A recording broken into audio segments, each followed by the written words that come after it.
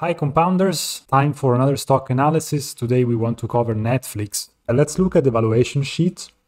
This is Netflix now, NFLX. I used to have a subscription, I don't have it anymore. The current price is $240 per share. There are almost 500 million shares outstanding, and they have $6 billion in cash and $14.5 billion in total debt. So this is usually something that we don't like. And of course they have an arrow mode. They have an arrow mode because there are so many other streaming services, right, that can do kind of the same. Of course, the offers might differ a little bit. The subscription model is impressive. It works for many companies, but of course, Netflix is not the only one who has this subscription model. And we have seen these models being very successful also for other markets, right, Guy? I mean, this is working for software like Microsoft, Adobe. It's very good in general to have a subscription-based model, but then we have to analyze the switching cost. If Microsoft or Salesforce gives you a service where you become part of the ecosystem, and so it's very difficult then to escape from it, then that's a very good business model. But in the case of Netflix, it doesn't cost anything to switch to a competitor. We also see that the return on assets is actually not so bad in the past. It's been averaging around 9%, so it's right there at the limit where we would like to see it. And then they have a return on total capital of around 14%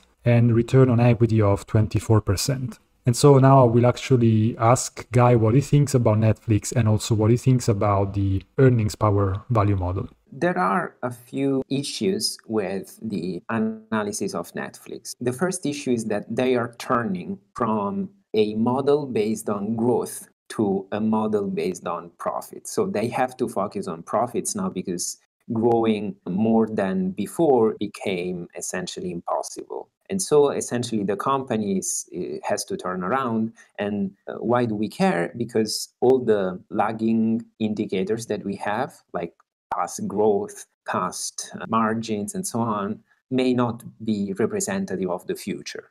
And so this complicates the analysis, right?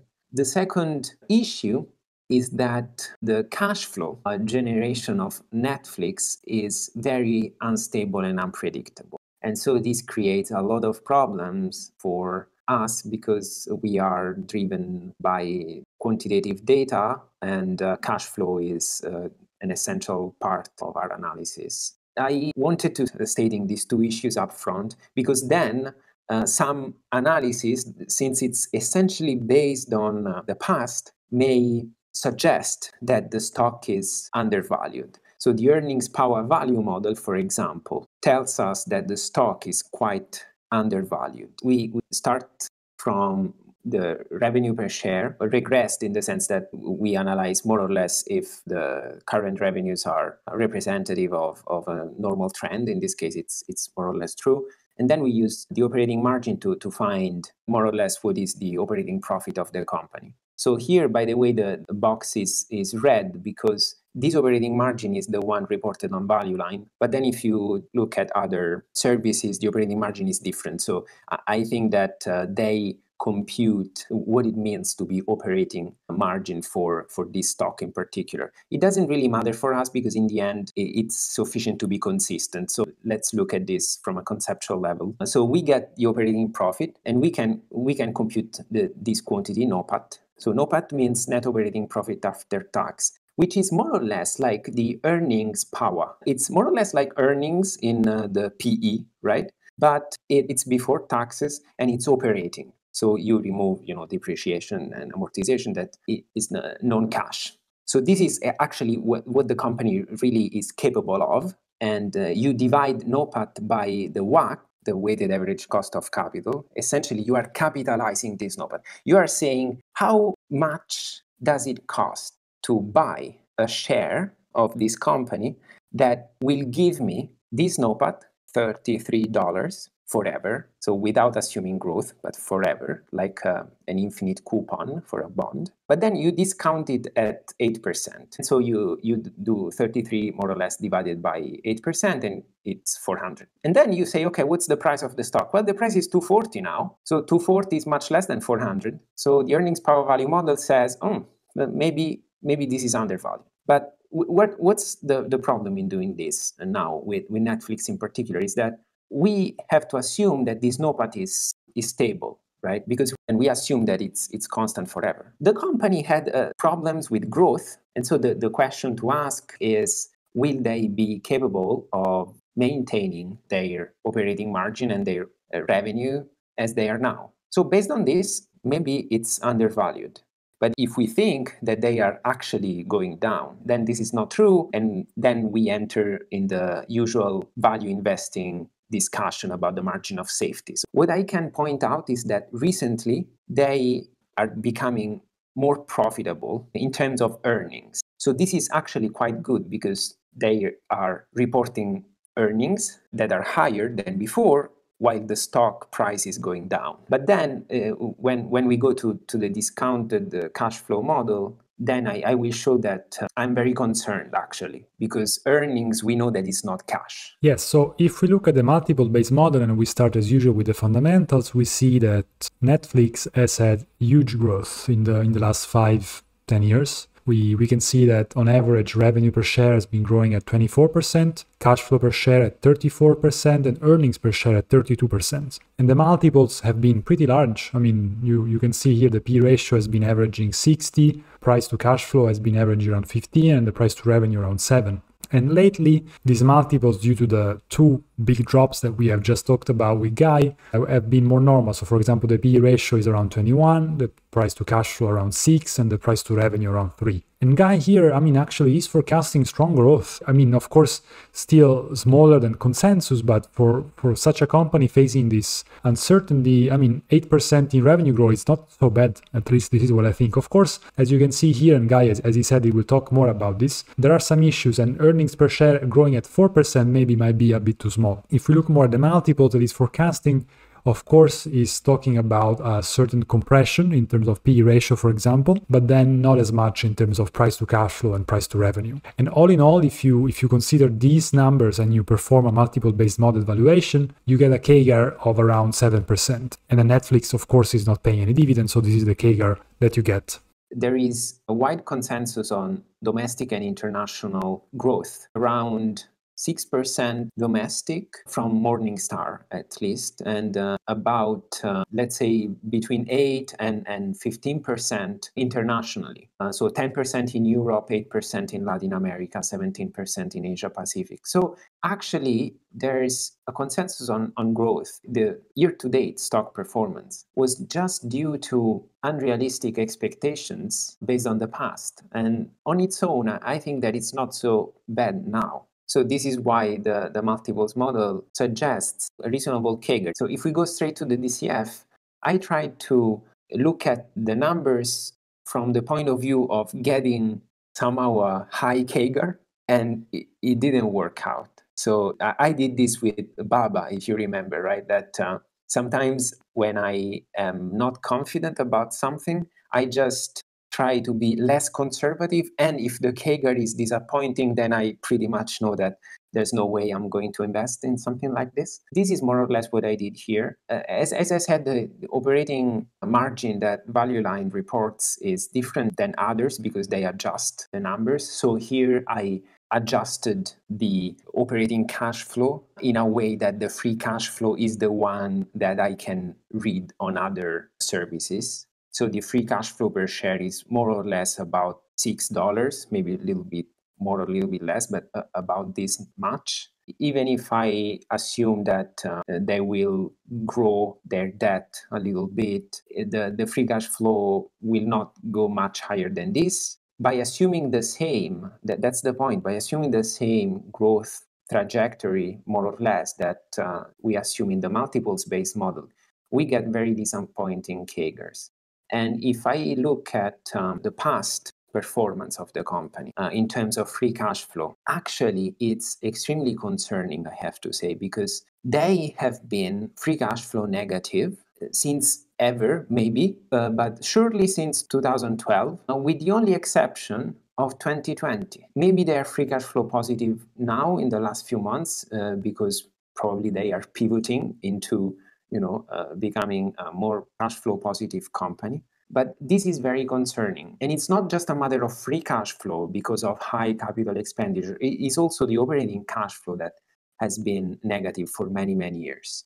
I think that it was Charlie Munger saying this about IPOs, saying something like, I have better things to do than invest in something that loses money every year. In this case, it's really not clear where this is going. In some sense, either this is the very beginning of very, very long run for Netflix, and so they grew so much, they are okay, free cash flow negative, but the moment they decide to become profitable, they will become super profitable. And in the last few years, actually, the returns on asset and equity went up. So there's some hint that this may be the case. From another point of view, I mean, what's the margin of safety? And I don't see any margin of safety. Since the multiple-based model is relatively disappointing, since the cash flow generation is not stable enough for me to say anything about the future, I would say that Netflix is, at least for me, then tell me what you think, but at least for me, it's something that we can continue to look at, but it should change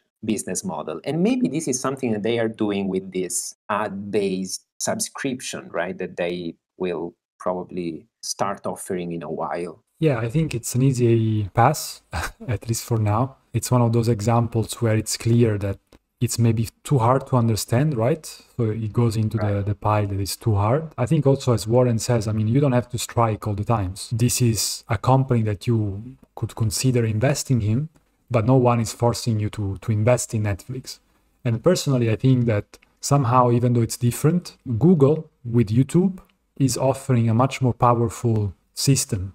Like, they're not, of course, doing documentaries. Of course, I mean, you can find documentaries from creators, right? I mean, there are these YouTube channels that have grown so much that are basically providing you with very high quality film and movies and documentaries and info that sometimes, even before I ended my subscription, I was finding myself watching more YouTube than Netflix. And then I think Netflix has also many competitors, right? There's Apple TV. I don't know actually how strong that is, but I think they're growing. And then there's Disney, right? Disney Plus and all those other platforms. So for me, I think unless, as you said, something changes that will really, in a way, strikes us and let us think that basically Netflix is becoming the king of streaming platforms, I think that it's an easy pass. I mean, we don't have to be necessarily exposed to Netflix. And again, with something like YouTube through Google, I think you kind of have some exposure also to that world, more or less. And we just analyzed Google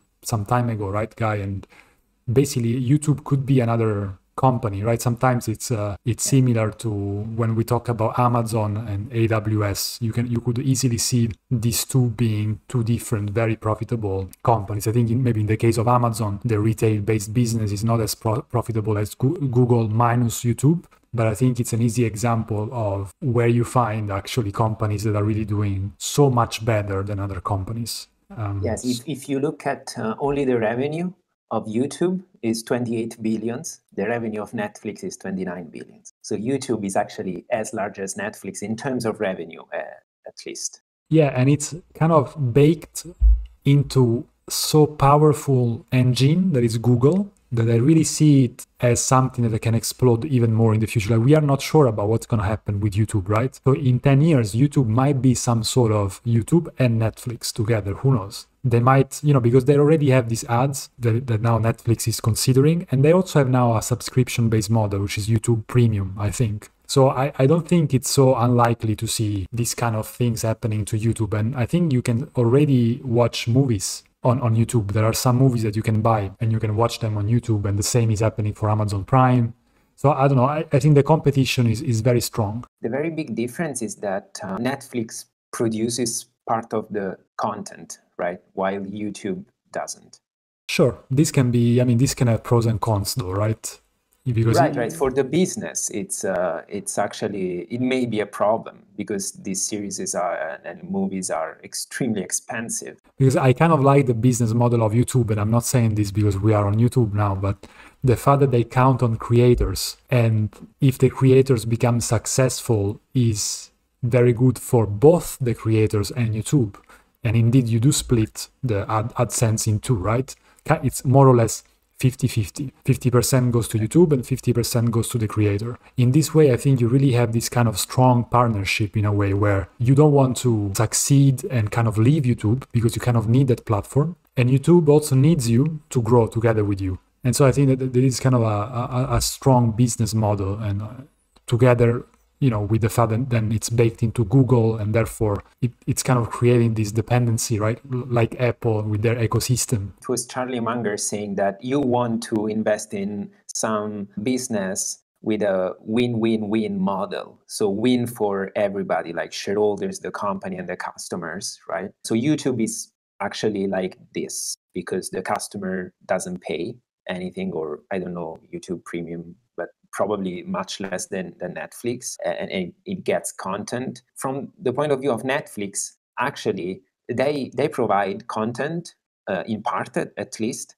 and this is in some sense bad for shareholders because they have to spend money. It's very good for the people who subscribe, right? Because sometimes this content is amazing, but yeah, in terms of the business model, then how much you can monetize this content. Sometimes I thought, okay, the content is so good that you should pay more. Sometimes, yes. Sometimes you can also find yourself disappointed. I have many experience like that where I was, skimming through Netflix and I wasn't really finding anything that was so interesting. Okay. But it's, it's so subjective, right? And the fact that I never really liked about Netflix, which is actually a strong difference with YouTube, actually are two things. So YouTube has that creates this community. So this relationship between creators and subscribers can be actually a very strong drive for the platform in itself, and for the creators and for the shareholders, as you said, and so on.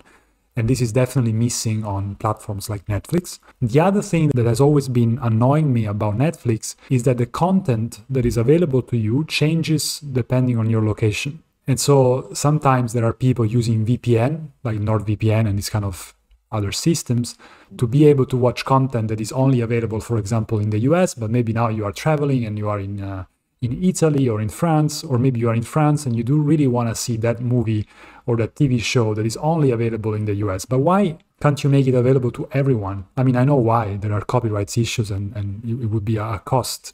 But the amazing fact about YouTube is that wherever you are, YouTube doesn't change. It's always the same offer. You can watch Compounding with Guy and Matt from anywhere in the world. So before actually closing this video, what about Value Line? Right, so Value Line expects huge annual total returns between 20 and 30%. I just think that they are extrapolating, or the consensus is extrapolating the past. So Morningstar actually has always reported the stock as overvalued for many years. Only after the second drop, now around the $200, the stock became slightly undervalued. And what about Everything Money, Guy? Everything Money, they report 3 cases as usual. I think that they see that the stock is more risky because they ask 15% return. The results also here are very spread out all over the place, between about $40 a share and $160.